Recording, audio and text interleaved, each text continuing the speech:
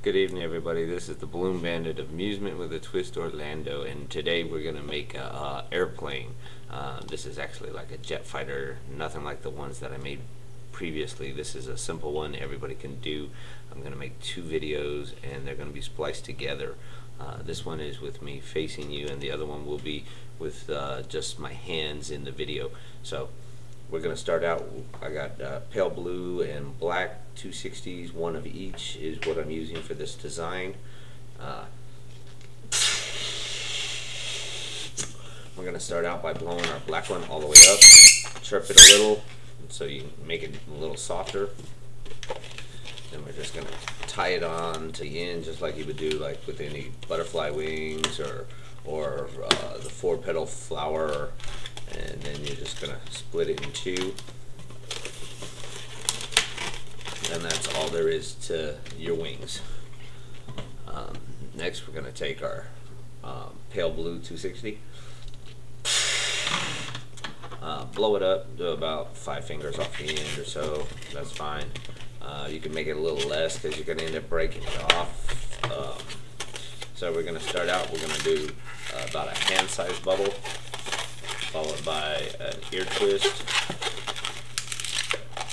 followed by an ear twist,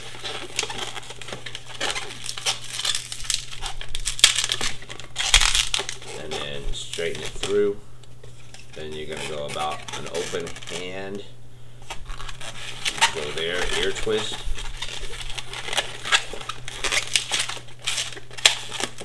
you should have what looks like an L. You could make this into like a bicycle or something if you really felt like it. Then you want to go about a hand-sized bubble, twist, put an ear twist,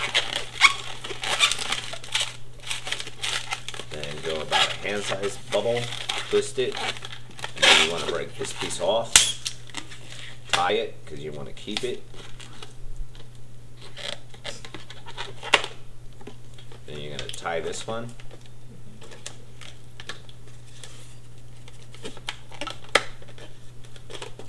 And you want to tie this one onto where you just broke it off of, so it goes the other direction. Make a hand-sized bubble, and then break it off.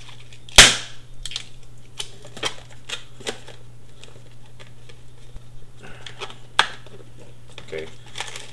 You could change the color of that top part if you wanted, but as you can see, it looks like a scooter at the moment. You could add wheels on it and have it like a scooter, or you could turn it into like a car or a race car or something, but that's not what I'm using it for. I'm using it for an airplane.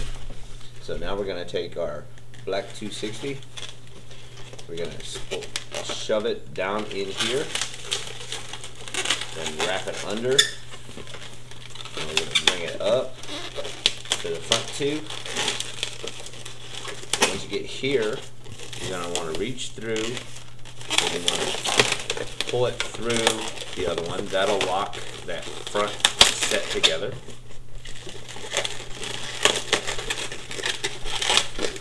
Then you got to position it. Your rear ear twist should be straight up and down so that the black one sits across. And on the front,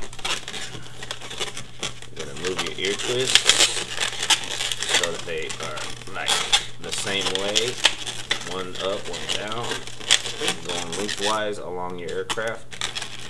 Then position your front bubble so it sets semi-straight. It's kind of a little hard to do if you make your bubbles a little too big, so you can always leave them sideways if you feel like it. Just to keep your nose straight, you could leave it sideways. The next part is really simple. Just decide where your bend is for your wings, and voila! Quick, simple jet fighter. Okay, kids love it. Now, I am going to make another video that follows this one, but it's just my hands. Okay, this is the second video, and this time the camera is positioned over my shoulder, and we're going to use a pale blue 260 and a black 260, and we're making a fighter airplane thing with it. And we're going to start out with our black 260. and we're gonna blow it up to almost to the end. If you blow it up all the way to the end, chirp your balloon to let out some of the air, and then we're gonna tie it like we would do a 4-petal flower, and we're gonna just pull it and then spin it, and that's our first balloon right there. As you can see, I have 2 equal sections just like we would do to the flower.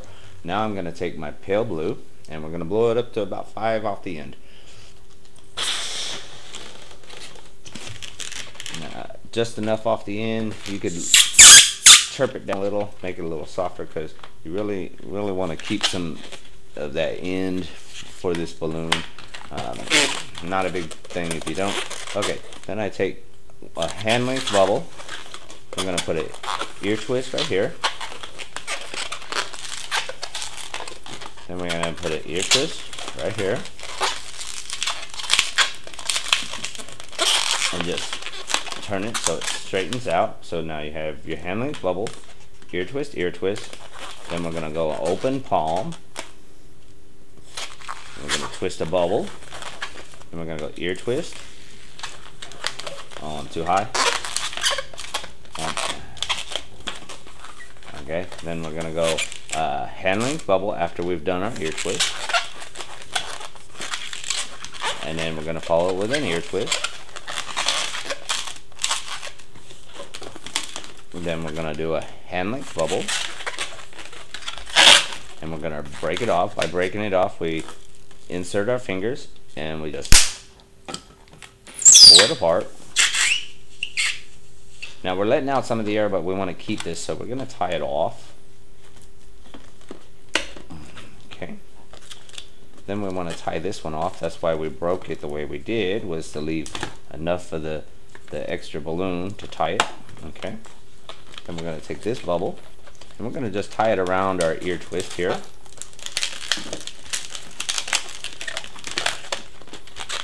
Then we're going to do a hand length bubble, and we're just going to clip the end. By clipping the end, we're squeezing it down to where there's just enough to grab a hold of it, and then you just rip the end out of it. Works good if you got fingernails for clipping the end. If not, just holding on to it firmly between your fingers should work just fine. But again, that takes a little bit of practice. So now you should have what looks like a tricycle or a scooter. You can put your foot on it or whatever you want. But that's not what we're making today. Okay, now after repositioning everything, you have lined it up. We're going to take our balloon, we're going to insert it right here between the back. So basically all you do is you lean it back, take your bubble, and shove it in there. And then once you get it through, basically all you're doing is you just rotate it over. Then we're going to put it through the front. So basically you want to do just like I did the back, just lean it forward and shove it in. Okay?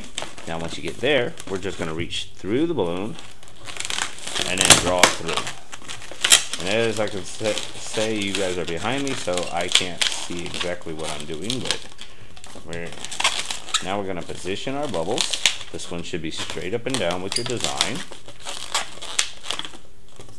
And this one here, you can either have them sideways or straight up and down, depending on how big they are. That will make a difference if you can turn them this way or have to go sideways. Now we're going to hold our design in our hands, and just by looking at it, we're going to figure out about where our wings are going to clip. So now we're going to do what is called a pinch twist, where you actually pull it down and pinch it with your fingers. That's simple like that. And since we already clipped it, we have an idea of where we're doing these. So that holds your design for a nice straight wing effect. And that is our jet fighter. I hope you guys enjoyed it. Have a great one.